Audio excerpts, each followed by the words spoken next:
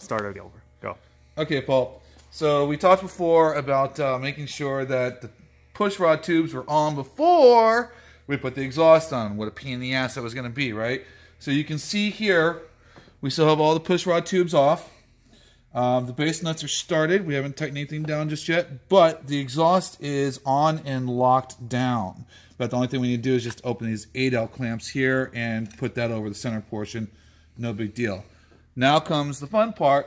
How do you get the push rod tubes in? This is the argument you and I were having. So this is a fancy little tool. I love this thing, and it makes our life so much simpler.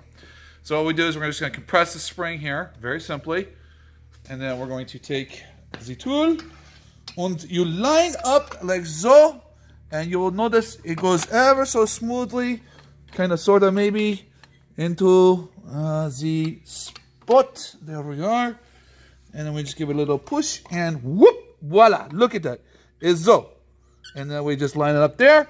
Now, we're going to take, because I have lost my wrench. Hold on, I know where I had it.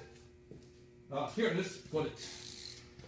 All right, so now we just take our little fancy dancy wrench and let's get an extension real quick. Make life so much simpler. Nice long extension, here we go. And then we release the spring tension. And Dan, just kind of keep an eye on that, make sure that seats properly. And all we're doing is we're just letting the spring tension off of it right now. And once it gets to a point where we can just lift away, and you can see it sitting into place there. And up here at the head of the cylinder head, we are seated properly. Let's just take a little bit more of that spring tension off. And it looks pretty loose right there, so it's nice and loose. We pick up, and voila, there we go. Now, is so. Yes? Good. That's good. All right. So now, we need to finish this. One push rod, and I get some oil because this is dirty. This is dirty. All right.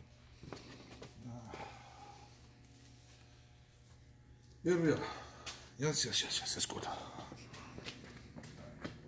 So get a little bit of clean up my push rod.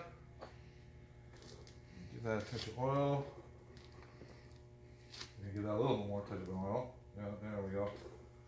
Yeah, there we go. Nice and smooth. Okay. Don't polish it too much. It's my rod, right? All right, push rod goes right in there. Voila. Works like so. Okay, let's make sure this is in the correct place. It is. Good. Thrust washer for this one. Right there. Got it. All right.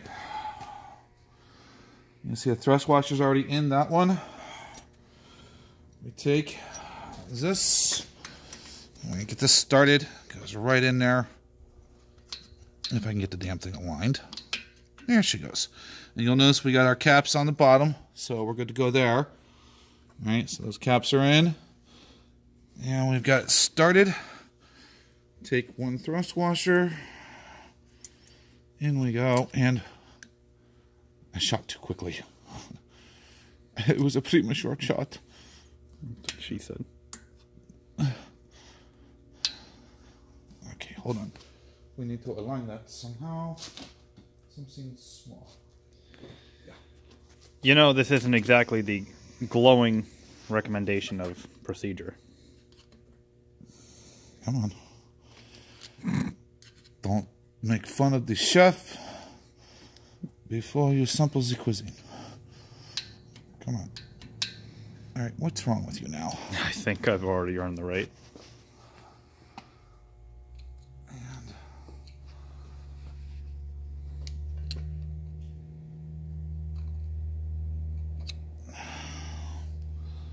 And it's not difficult, it's just, it's an alignment problem.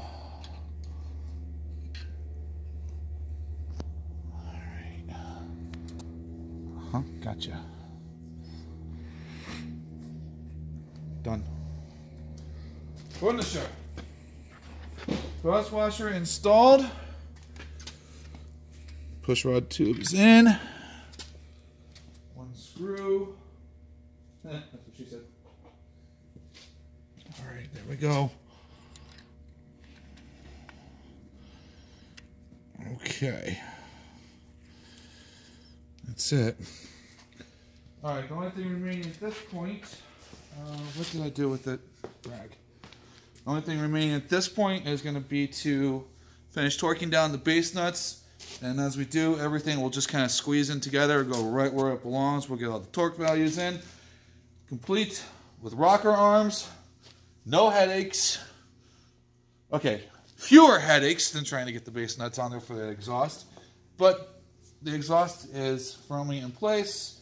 And we should be able to repeat this process again using the spring compression tool. Go all the way around the entire engine. Just get everything put in and we're in business. So that proves my theory. Now you know. Now you can employ it if you're crazy enough to. Because God knows, I don't know if I'm willing to do it a second time.